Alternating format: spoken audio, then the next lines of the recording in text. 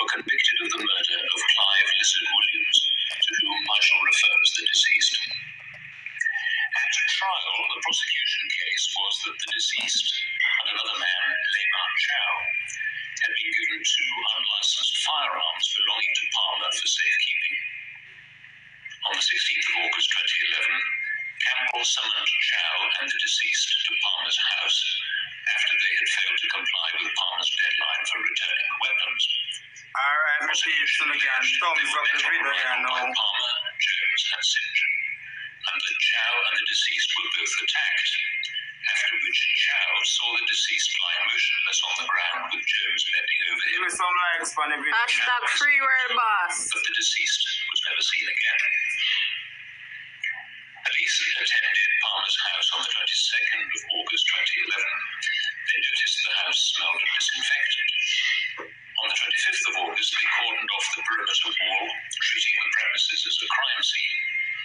When they returned on the 27th of August, they found that the entire interior of the house had been destroyed by fire. On the 29th of August, police forensics reported a foul odor emanating from the living room. On a further visit on the 30th of September, it was discovered that the rear of the house had been demolished. Police dug at the premises but did not find a body. The police seized the mobile phones of Palmer and St. John. Text messages, voice notes, and a video from those phones were put in evidence at the trial. The prosecution also relied on telecommunications data which the police had obtained from Digicel, a communications provider. The prosecution case was that the mobile phone evidence and telecommunications data, taken as a whole with Chow's evidence, proved the fact of the killing, the reason for the killing, the method of disposal of the deceased's body, and the identity of at least one of the killers, namely Palmer. The 4 appellants each denied murdering the deceased. At trial, the appellants objected to the telecommunications data being admitted as evidence. They argued that the data was inadmissible because it had been obtained in breach of the Interception of Communications Act and the fundamental right to the protection of privacy of communications guaranteed by the Charter of Fundamental Rights and Freedoms contained in the Jamaican Constitution. The judge admitted the evidence. He ruled that the data could be relied upon by the prosecution, even if it had been obtained in breach of the Charter or the Interception of Communications Act. Over the course of a 64-day trial, there occurred a series of incidents involving the jury. The jury was reduced to 11 members after a juror was discharged almost 8 weeks into the trial. On the final day of the trial, it was brought to the judge's attention that a member of the jury, who will be referred to as Juror X, had attempted to bribe other members of the jury. The judge questioned the jury forewoman, who stated that Juror X had offered bribes to each of the other jurors to acquit the appellants. The judge asked counsel for the prosecution and the defense if the trial could continue. It would not have been possible purely to discharge Juror X, because under the Jury Act, a trial for murder cannot continue with fewer than 11 jurors. The judge decided to proceed with his summing up and gave a direction to the jury, reminding them of their function.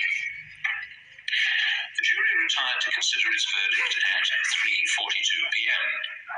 The jury returned at 6:08 p.m. and by a majority of 10 to 1 convicted all 4 appellants of the deceased's murder. A 5th defendant was unanimously acquitted. Juror X was immediately arrested of attempting to pervert the course of justice. There was no evidence to connect his activities with the appellants. The appellants appealed against their conviction to the Court of Appeal of Jamaica, which dismissed their appeals. The Court of Appeal granted permission to appeal to the Judicial Committee of the Privy Council on 3 grounds, which were, first, that the trial judge failed properly to inquire into allegations of juror misconduct. Secondly, that the trial judge departed from standard practice in inviting the jury to retire to consider their verdict so late in the day, putting undue pressure on them to reach a verdict.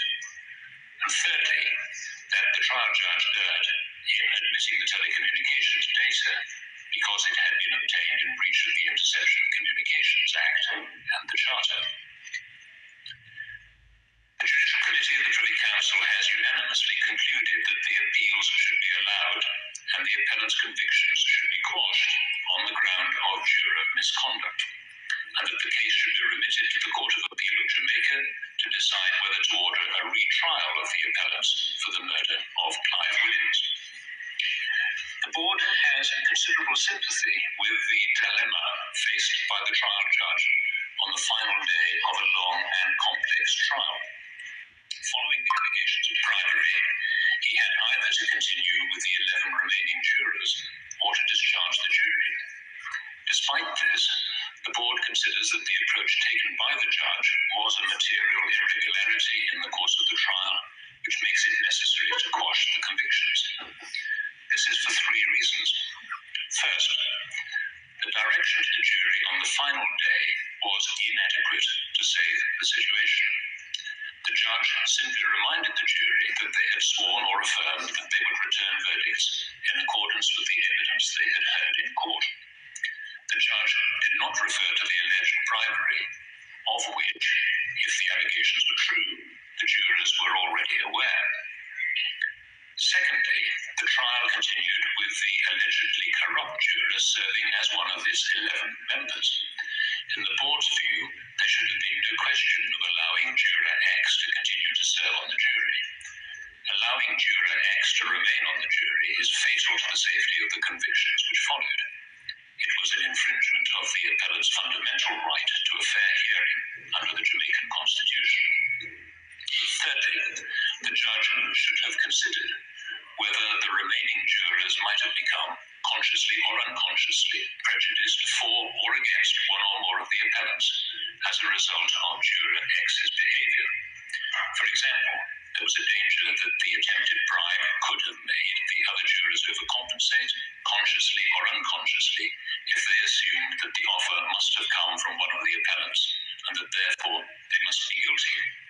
The judge took no account of this risk.